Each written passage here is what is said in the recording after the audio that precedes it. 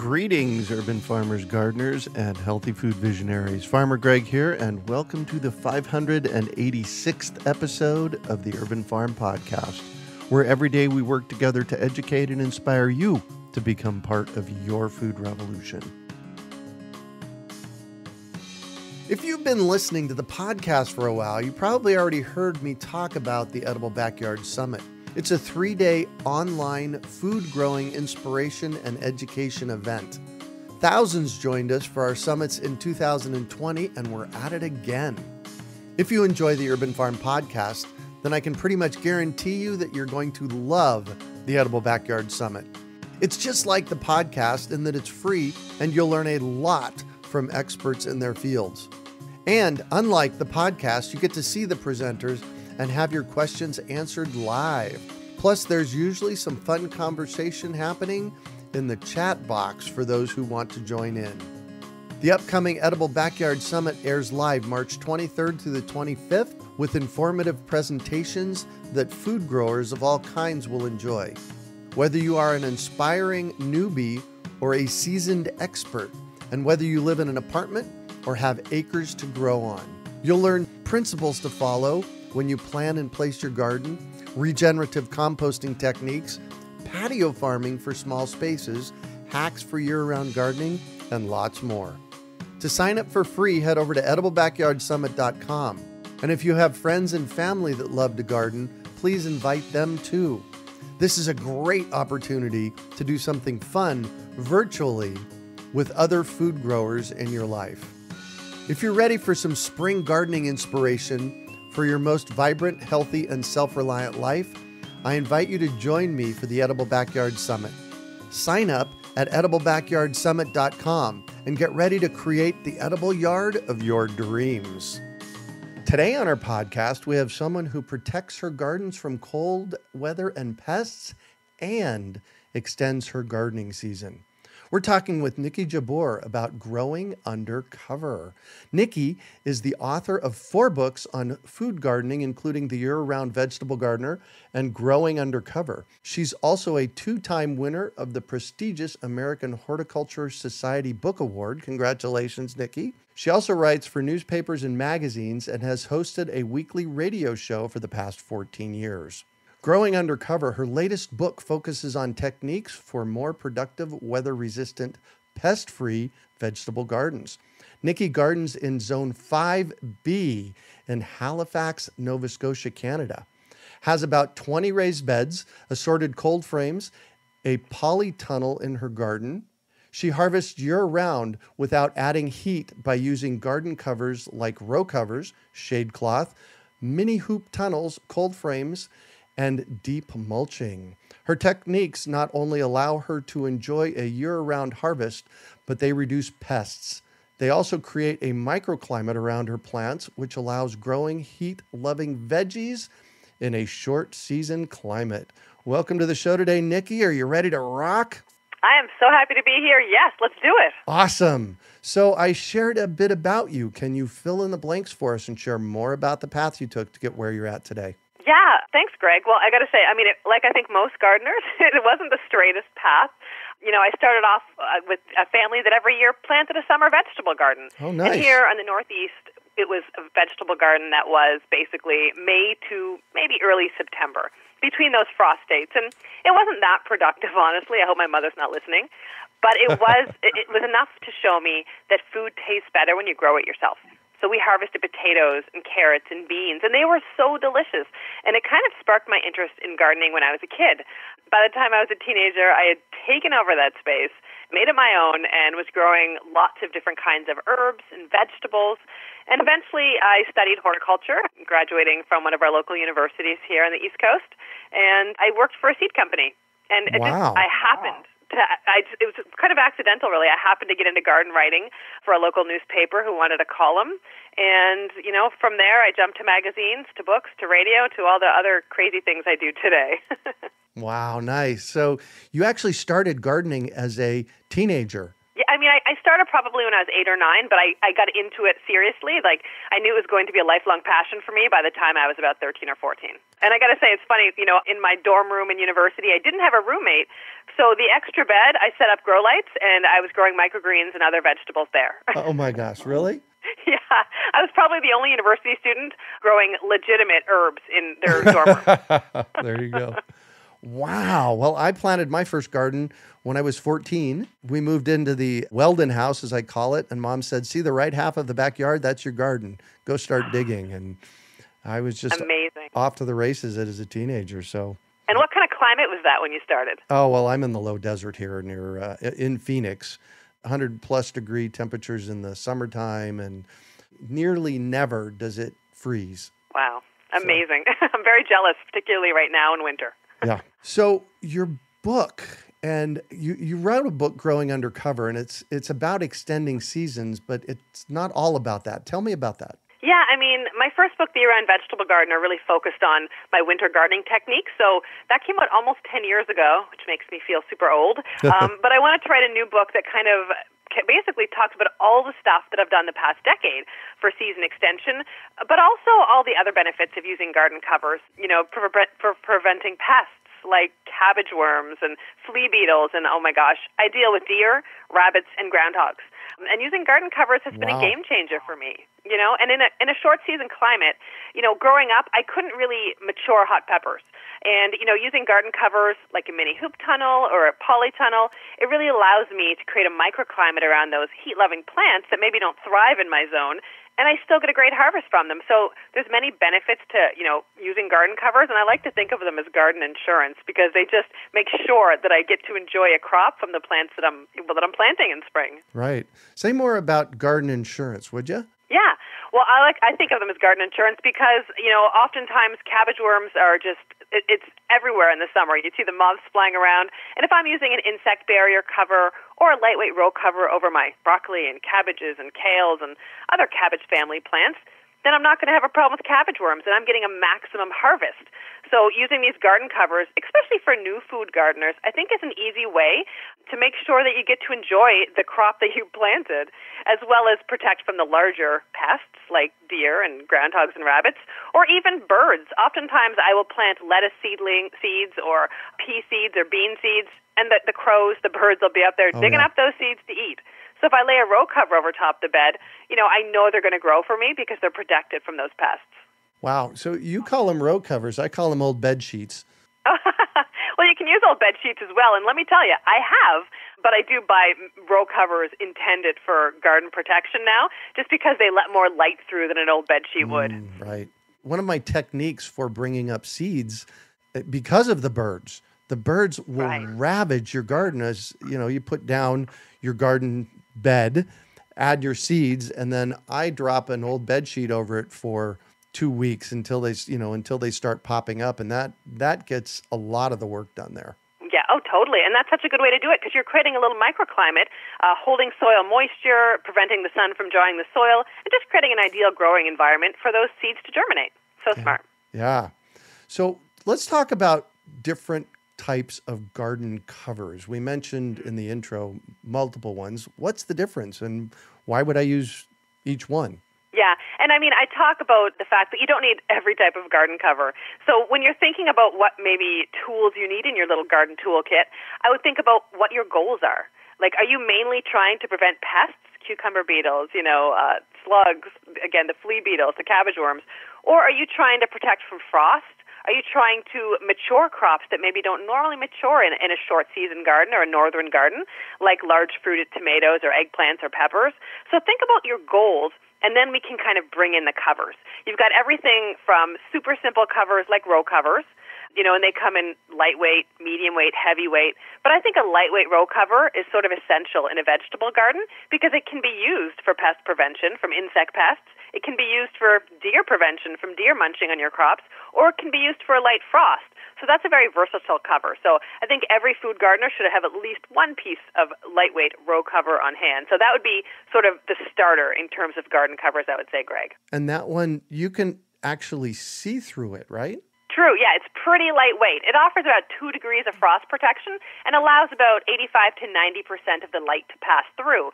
So if you're putting it over top something like a potato plant, because you didn't want potato beetles eating all of your little potato plants, then you could actually leave that cover in place until it's time to harvest. The whole season long, you could float it on hoops over top your potato bed. But if you were growing something like cucumbers or squash and protecting them from squash bugs or cucumber beetles, you would have to remove that cover once the plants begin to flower, of course, because they need to be pollinated. So crops that don't need to be pollinated, potatoes, cabbage, broccoli, you can leave it on until it's time to harvest. For crops that do need to be pollinated, like cucumbers or melons or squash, you'll have to take it off once they begin to flower. And for the larger pests, how does it keep deer away? Well, deer actually, although they're tenacious in my garden, they are pretty much foiled by a simple barrier. So, floating a row cover on hoops over top a garden bed, the deer can't reach the vegetables. Therefore, they're going to go somewhere else, probably to my neighbors. And I'm sorry to my neighbors. But you don't have to use necessarily a row cover for deer. There's other materials you can use as well to prevent deer from munching on your vegetables. You could use deer netting or bird netting, and you could float that over top of hoops. You could use chicken wire. You can use things like this. They have larger holes, of course, than, say, row cover, which prevents little pests. But for bigger pests like deer, you can use something like chicken wire because the deer still can't get through the chicken wire to eat your beans and your peas and your other vegetables. Wow. So that's the covers. What about a polytunnel? What is that? Oh, that's a game changer. That's what we call that. I've had many types of structures in my garden over the years, from, simple things like cold frames, and I make mini hoop tunnels covered with, row cover or clear poly, to, a bigger, larger polytunnel, which is what I currently have. And, it's 14 feet wide by 24 feet long, wow. And it is just an incredible structure. Like most gardeners, I would have loved a Victorian-style glass greenhouse, but I didn't have the $140,000 to pay for it. So instead, Right. I went with a polytunnel. I paid a little bit extra for the front to be hard polycarbonate, which is just a little more ornamental in my urban setting. But that structure allows me to harvest all winter long. I even overwinter crops that normally would not overwinter in Halifax, Nova Scotia, like artichokes overwinter in there for me. I mulch them with straw, but they overwinter. And then I even have a little patio in the very back of my structure, Nice. 6 feet by 7 feet, with a pretty blue bench because it's a space where I want to sit and enjoy. In summertime, when it is a jungle of tomatoes and cucumbers, I want to sit in there and just love that space. I write from in there. I drink tea in there. I read my books in there. It's an awesome space to be, so I wanted to make sure I had a seating area so I could kind of, almost live in there, honestly, Greg. Wow, sounds like an epic office. Yeah, you know what? It is amazing. And I could be out there today. It's just above freezing in the polytunnel, although it's well below freezing outside the polytunnel. But yeah, I didn't think I wanted to risk it. And what is the cover on top of the polytunnel? Is it just a UV-protected plastic or? Yeah, exactly. It's a 4-year greenhouse UV-protected poly. And, I often buy those by the roll, and then I use a roll for so many different ways in the garden, and it's the cheapest way to buy it. So it lasts usually about 5 to 6 years for me with gentle use. I'll use it on my polytunnel. As well, I'll use it on my little mini hoop tunnels, the little mini greenhouses I create in the garden. They take about 5 minutes to set up using PVC hoops or little metal hoops or wire hoops. And then I'll cover it with the clear plastic and use that to also, create little microclimates for my just planted tomatoes in spring to protect from frost. Or even in the other end of the season in fall and early winter, I use them to cover things like broccoli and cabbage and arugula and other salad greens so we can harvest for, 8 to 12 weeks longer than normal. And what does your growing season look like? Well, the growing season is relatively short. It's about 160 days long between the frost-free dates. But, there's not a day of the year I can't go up to my garden and pick at least 20 different kinds of vegetables. In wintertime, it's things like different winter lettuces, spinach, arugula, scallions, kale, endive, lots of Asian greens, of course, as well, and then root crops and stem crops like leeks and carrots and beets and parsnips. So generally our last frost is around late May, but it can be in June sometimes. And then our first frost in fall is usually late September, sometimes early October. Although, again, it's also been in early September on unexpected years. So these garden covers, as I say, they're garden insurance, so that all of a sudden, September 10th, we get a frost warning. I know I can cover a lot of my vegetables and protect them from that early frost so that they can continue to mature and feed us for weeks more. Wow. And for somebody that's just getting started that needs some kind of new, cover for their garden, where's the best place to start? Yeah, I think, again, that row cover is probably a simple place to start because you can use that row cover and lay it directly on top of vegetables, or you can float it on hoops made of wires or PVC. I use half-inch PVC conduit, which you can buy from any home improvement warehouse for just a couple bucks. And, I use 3 of them in my beds, and most of my beds are 4 feet by 8 feet or 4 feet by 10 feet, and it's the perfect size mini greenhouse. So, doing that really lets you protect from frost, from, inclement weather like hail or really heavy downpours, which can dislodge young plants and seedlings or wash away seeds if you've just planted them.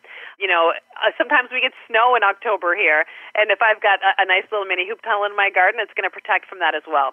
But if someone is totally new to it and they're thinking, I'd like to extend my season, maybe in fall a bit, we'll start by deep mulching. If you have any root crops left in your garden in October, November, things like carrots and parsnips and beets, you can deep mulch them with a foot or so of straw or shredded leaves and then harvest them all winter long. So that's like a free, easy way to get started using garden covers. And that's actually storing the vegetables in the ground until you're ready to eat them. Yeah, I know certain gardeners like to dig them up and store them in damp sand. That sounds like a lot of work to me. Right? I would rather leave them in place in the garden, and then you get the double benefit of the fact that the colder temperatures convert some of the starches in those roots to sugars, and they taste better. Oh. The carrots that I dig now from February in my garden are the sweetest carrots you'll ever eat because they're just packed full of sugar, so they're so delicious. My kids have called them candy carrots because they're so good when you harvest them in the cold season. Wow. One of the things, so Scott Murray is a longtime friend of mine. He's been on the podcast many times. He's an organic farmer in San Diego County. He coached me the other day. We had some carrots growing in the yard, and I said to him, how do we keep them from going limp when you put them in the refrigerator? Do you have a solution for that? Well, honestly, I generally harvest them when I want them. So that's kind of my solution. Perfect. There's really not a day of the year I don't have carrots in my garden. Sometimes if I, get a little greedy over the winter and eat too many, I don't have very many left in April. But I generally always have carrots. And if I harvest carrots and I don't want them to go limp, like homegrown carrots, I will cut the tops off and I will wrap them in damp paper towel. And then I'll put them in my fridge, wrapped in a plastic baggie or something, right. And that'll help keep them crisp. Or you can, of course, store them in actual cold water in a container in your fridge. But yeah, generally, when I want them, I run up and I grab them, and then I come back in the kitchen and I chop them up or I cook them right away. There you go. That's one of the big differences because carrots will grow all year round.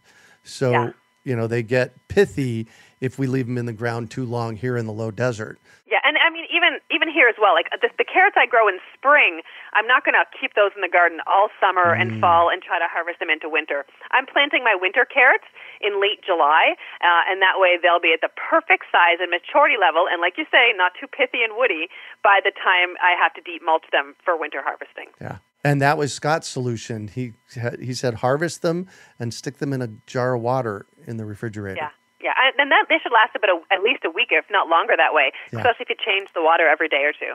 Cool. So if I was walking up your driveway, can you share with me a word picture of what I'm going to see in your garden and farm? Are you in an urban area? Tell me a little bit about your space. Yeah, I'm in a city, but I'm in the suburbs, and so I have close to an acre, actually. It's a long, narrow lot. So if you're coming up my very steep driveway, by the time you got to the top of the driveway where the house is, you would see my polytunnel. You probably wouldn't so much see the garden because it's pretty hidden from view. I have it tucked in the very backyard, which is the flat piece of land of my property. It's an ever so slight south-facing slope, and so it's maximum sunlight, and it's mostly flat. So you go up there, and all of a sudden you see the 20 raised beds. And they're arranged in a nice symmetrical formation. But I also have free-form beds along the side made of straw bales, made of just piles of compost and straw mixed together. Again, there's the polytunnel there. There's some pollinator and herb gardens as well, cold frames. So there's quite a mixture. But, because I want my vegetable garden to be beautiful as well as productive year-round, you walk into the garden, you're going to see lots of flowers, especially in spring, summer, and fall. Lots of flowers to attract the beneficial insects and the pollinators. And I have a lot of vertical structures too, like tunnels, which get covered in, smothered really in pole beans and cucumbers and melons and little pumpkins and squash. So I try to make the space beautiful and productive so that we can harvest from there all year round. Nice. You mentioned south facing. Can you share why that's important? Yeah, that's going to offer you maximum light. You want a vegetable garden to have at least 8 hours of full sun every day. And so the fact that my garden, is ever so slightly sloped towards the south, offers maximum sunlight in the sky. And, it's very important even for cold frames, for example. All my cold frames also, they have a slope on the top, about a 35-degree angle that also faces towards the south. So even in the winter, when the sun is very low in the sky up here in the north, I'm still getting sunlight entering those structures to create the microclimate around those crops so I can still harvest them. Oh, nice. You shared something with me before we started recording. You said that Nova Scotia is all organic. Tell me about that. Yeah, I'm pretty proud of our province. This is something that started in our Canadian province of Quebec years ago in terms of landscape use of chemicals. People using weed and feed on their lawns, for example. And honestly, it's probably been about, 10 or 15 years now. I should know, but I don't even remember. It's been so long. But you can't buy weed and feed here in the stores because it's not sold. You can apply some pesticides if you need to for a certain issue, but you have to apply for the permission to do so. You can't just go and buy chemicals for, aphids and dump it in your vegetable garden. You're not allowed to do that. And I think at first people were very worried about dandelions taking over the entire province. Yeah. And that didn't happen. It just didn't happen. But you know what? I have so many more bees in my garden now, which is just incredible. And not just like the same species. I see a diversity of species of bees and pollinators and beneficial insects that I didn't see 20 plus years ago. So I really think that made an impact on, the populations of these bugs in our province. Wow. That actually gave me chills when you shared that with me earlier. That was like... Yeah, it's the way we should all be growing. Right? I don't care. Our parks, if you walk in our parks, you might see a couple dandelions in the lawn. Our attitude is, so? It's feeding the bees. And then if people want to forage them, they know they're not going to be doused in chemicals, so go crazy. Yeah, we should be so smart down here in the States. Yeah, I think it's coming. I think people are realizing, what these chemicals are doing to our natural spaces and how they leach out into groundwater and natural, streams and rivers and lakes and stuff, and how unnecessary they are. Yeah. Do you preserve any of this stuff that you grow, or do you just hold it in the ground and eat it when you need it? Eat it when you need it. I like that. I do some preserving, but not a whole lot. My garden, where I have 20 raised beds and such, and because of the work that I do, I'm always experimenting and growing new things. So I don't usually end up with a giant glut of any one type of crop because, I have 20 raised beds, but there might be 50 different types of vegetables and varieties growing at any one time. Plus, I have a lot of family who seem to think the garden is their grocery store. So nice. Tend to get eaten, but I do make pickles and, I make lots of jams from the fruits that we grow and things like that. So I make the essentials that we love, but I don't have to put up a whole bunch of things or fill my freezer because generally we eat seasonally and it's all up in the garden. Wow. How cool is that? Tell me about savvygardening.com. Well, that is something that I started with two other professional garden writers, horticulturists, Jessica Walliser, as well as Tara Noland, who's Canadian. Jessica's from Pittsburgh, and Tara's a fellow Canadian from outside Toronto.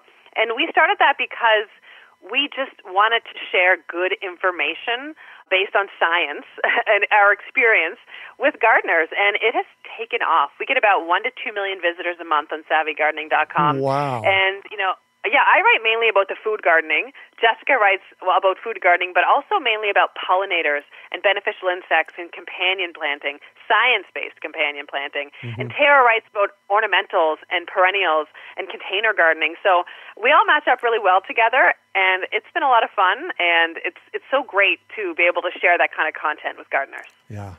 Wow. And we've had Jessica on the show in the past, and she's going to be on real soon again as well. So yeah, I did listen. I love that episode. She's the one who tipped me off, and I was like, wow. Yeah, as I told you, I've been downloading far too many podcasts now onto my phone, and it's a little full.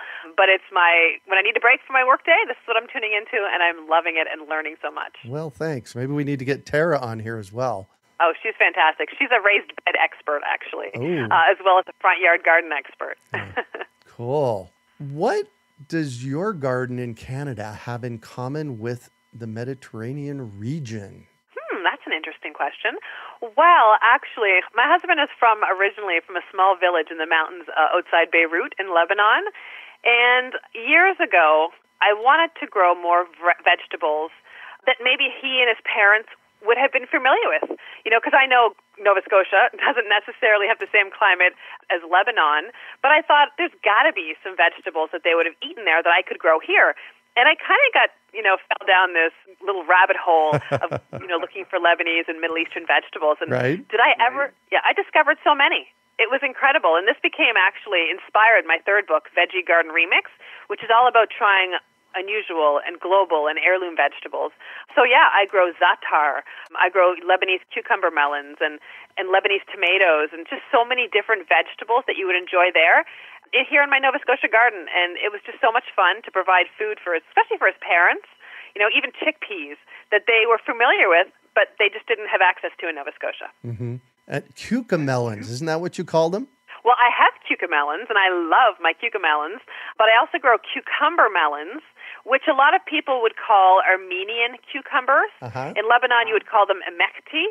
And they're botanically a muskmelon, but they look and taste like a cucumber, but they are the best tasting cucumber you will ever eat.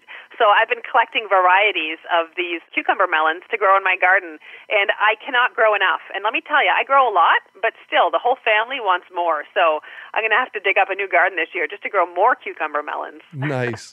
And where do you find seeds for all of these? Yeah, well, surprisingly, like Armenian cucumbers, most seed companies carry seed for them, but a lot of immigrants have given me seeds, pinches of seeds from their home countries, because these are also grown in Italy and Syria and different parts of the Middle East. So, oftentimes people send me seeds and give me seeds, and so I grow them.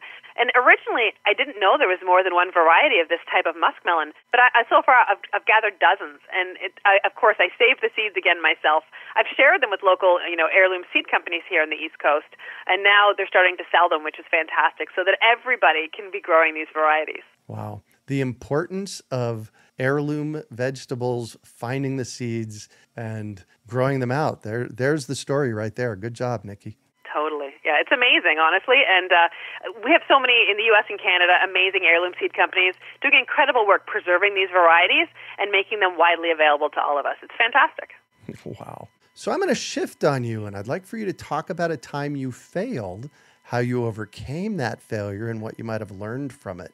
I think, especially when I delved into all the global types of vegetables, that there was a learning curve for me because, I was really pushing some of the things I could grow here in Nova Scotia, and garden covers did certainly help me achieve more success. But, early on when I first started planting those cucumber melons I talked about, I didn't get not one, and I planted like 12 vines, and I was like, what am I doing wrong? They're flowering by early summer, so I should be getting lots of them. And I realized I didn't necessarily have the pollinators to pollinate that particular vegetable because they weren't indigenous to my region.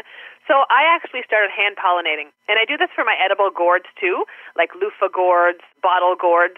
I get out and hand pollinate, and that just made all the difference. And once I discovered that hand pollinating would result in fruits, I go out there every couple days in the summer, I hand pollinate what needs to be hand pollinated, and I get a bumper crop of all of these vegetables now. Wow, that is quite the lesson. Yeah. So just because you don't necessarily succeed the first time, I wouldn't necessarily give up. If you're a new food gardener, and my gosh, we have so many new food gardeners, don't give up. Do a little more research, ask questions from other gardeners, and try again. Don't give up. Amen to that. What do you consider your biggest success? I think the fact that I live in Nova Scotia and I harvest year-round, I'm pretty proud of that fact because, again, I grew up with a garden that was planted the long weekend in May, harvest it pretty much by early September, and I honestly thought that was the whole gardening season in my province, in my region. And it's not. And I've discovered that so many other people have been extending their seasons. And I read and I learned from them and I experimented. And the fact that I can go up to my garden any day of the year and harvest with no heat, no heated structures, I think that is my biggest success and what I'm most proud of. Wow. That is amazing, especially someplace that it gets so cold. Yeah, I was up to, when we had the 18 inches of snow on Monday, I walked up to the garden and I was like, should I harvest in the cold frame today? I don't know if I want to dig it out, but I did. And what drives you? Like a lot of gardeners, I love feeding my family. I get so much satisfaction growing these vegetables and varieties, even if most of them don't help me in the garden. It's so much fun. So the fact that I can always try new varieties and always try new crops and keep pushing myself and pushing the boundaries of what I'm growing, like the artichokes here in my northern zone, I think that keeps driving me to keep going and trying new things, and while my family maybe doesn't necessarily want to be up in the garden, digging compost and manure, they certainly love going through the seed catalogs with me and picking out fun things to grow. So I love that. I love bringing in my nieces and nephews and my kids and everybody trying to decide what they want to eat this year. I think it's really fun, and I'm really happy that most of my family now understands where food comes from and what it takes to grow it. And I think that gives them a greater appreciation for our local farm producers as well when you go to places like the farmers markets. Yeah. I have said for years the most important thing we can be doing right now is figuring out where our food comes from and how to grow our own. Right, yeah. And I think, obviously 2020 was the year we all did that, but that is continuing into 2021 and I think beyond. We've got a whole new crop of gardeners that I hope are going to embrace it and love it as much as we do. Wow. And what is the most fun thing that you've grown in the past year for you? Oh, my God. The past year. Well, the past year has been a strange year with the pandemic. Right? I kind of shifted a bit to more, what can I produce that's going to give me a lot of food and a reliable harvest? I would say, I love ground cherries, so I love growing fun things. Like our ground cherry crop is so much fun to grow, so that was really awesome. I grew some really interesting different types of tomatillos last summer, which were really weird, and they grew great in my northern climate, which was fantastic. And of course, our cucamelons, which everybody in my household loves, we grow those as well. The blue pumpkins I grew last summer were so much fun, so productive, and delicious. So even though there was a pandemic and I tried to grow mainly staple crops, I still managed to squeak in a few little fun things too. Wow. And you love what you do. I can tell it in your voice. Totally. How lucky am I? My office is either my polytunnel or my garden. Oftentimes my job for the day is just to go up and harvest food. It's fantastic. I get to order from seed catalogs. I get to talk to other gardeners. I get to learn from them. I usually used to give talks around North America. It's all switched to Zoom now, but I get to, learn from so many different people and hear what they like to grow and even techniques and how they do it so I can maybe apply some of those to my own garden. So, this is a fantastic industry, and I'm so proud to be a part of it. Wow. Wow. Love it. If you could recommend one book for our listeners, what would it be and why? The book I'm reading now, even though I've already read it once, but the book I'm rereading again now is the book by Jessica Walliser, Plant Partners, which is all about science-based companion planting.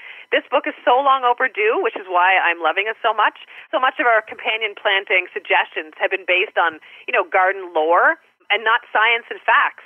So, she spent a lot of time, like 2 years, scouring all of the research papers and talking to experts and such and gathering all this science-based information to show how and why we should pair plants. So reading her book years ago, Attracting Beneficial Bugs to Your Garden, changed the way I use flowers and herbs in my food garden and help, reduce the pest problems I have and increase the pollinators. So this book I was really excited about, Plant Partners, and I've been making notes of how I'm going to put it to work in my own garden this year. So that would be the book I would recommend. Wow, nice. And what one final piece of advice do you have for our listeners? Gosh, well, if they're new gardeners or thinking of, starting their garden for the first time, I would say start small. Maybe one small plot, even a raised bed, a 4-foot by 8-foot raised bed. It's more than enough space to kind of get started in food gardening and grow a couple things what you like to eat. But for everybody else, I would say always try something new every year, at least one or two, either new crops or varieties. Variety is the spice of life, and I think a lot of times we get kind of in a rut growing the same varieties, the same vegetables every single year, and there is so much diversity now available in our seed catalog, so take advantage and try a couple new things this year. You won't regret it. Well, thank you so much for joining us on the show today, Nikki. Oh, thank you. This has been a treat. This was the highlight of my week, so thank you so much for including me. Oh, you bet. How can our listeners get a hold of you? Well, of course, as we mentioned, I'm on savvygardening.com, so that's the website I own, and also on social media, Instagram, Facebook, Twitter. You can find me at Niki Jabbour, and, as well, I have some videos on YouTube, and, that's the best way to find me. Social media, I would say. Niki Jabbour is my handle. Excellent. You can also find show notes from today's podcast at urbanfarm.org/Savvy Gardening. We hope you enjoyed today's episode of the Urban Farm Podcast. Remember to listen for tips, advice, and resources to help you on your journey with urban farming. You can find us on the web at urbanfarm.org or send us an email to podcast@urbanfarm.org. In the words of Vincent van Gogh, great things are done by a series of small things brought together. Be encouraged that with each lesson learned and skill developed, you are one step closer in the direction of your dreams.